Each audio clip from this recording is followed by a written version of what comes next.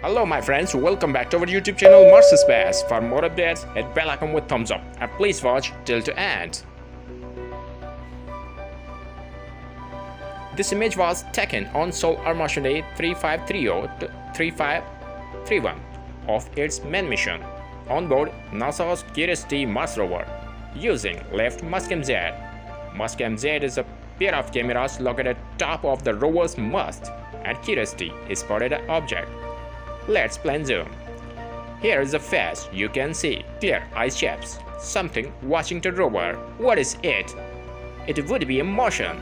According to me, it looks like a Martian creature. What do you think?